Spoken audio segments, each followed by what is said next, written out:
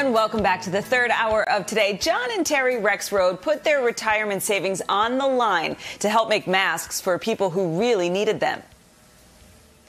Yes, in some places like San Francisco, masks are now mandatory, but not everyone has access to reusable ones. So John and Terry retooled their Connecticut manufacturing business to make masks for citizens, and they're joining us this morning. Good morning to both of you. Good morning. Good morning. John, let me start with you. I know you decided to turn part of your safety netting business that you started over 25 years ago, Pacuda Leading Edge, into a mask making enterprise. And to do that, you risked a lot. Why did you decide to make the shift to produce masks? Well, it was important to bring my employees back to work and to make a supply of masks available to the general public. So retooling the factory and adding people and getting people back to work and masked out was important. And John, I understand this is pretty personal for you. Have already been a mask wearer with your experience of your wife's health. So you tend to wear a mask typically during flu season as it is. Tell us about that. Well, during flu season and whenever I'm sick, I wear a mask around my wife. It's the same thing that the public's doing right now is they're wearing a mask to protect the people around them. And it's a necessary part of doing it. After her kidney transplant, she's taking immune suppression medications. Like a lot of people are at risk.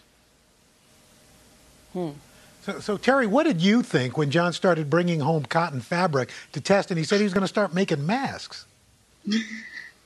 Well, sort of, here we go again. Okay, let's go. It was just something that needed to happen. I mean, it wasn't, it just needed to happen. People were begging for masks and everybody was worried. And so hopefully it filled a need and will continue to do so. And John, you helped fill that need by keeping the cost low, making the masks affordable, and promising to donate a mask for everyone that was purchased. Why was that important to you guys? Well, it's critical to be able to make a mask affordable. All of the families out there that are struggling with being out of work and putting food on the table. We have many people out there that are in need of masks. The donation of masks go beyond just giving them to institutions or organizations that supply them. If I get a call from somebody and they indicate to me that they're having financial or difficulties of their own, I supply them a free mask as a gift. Finally, John, at the height of your production, I want people at home to know you have 30 employees, and you guys are making about 30,000 masks a week. I know you said demand has gone down a little bit, but if there's a second wave, would you ramp things back up again?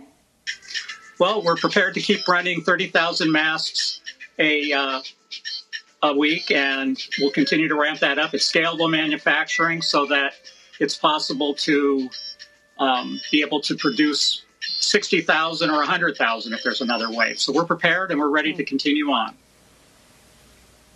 I have to tell you guys, from a kidney transplant to now doing this and helping so many people in your community, you're an awesome couple. We know that. John and Terry, thank you so much for joining us this morning. All the best.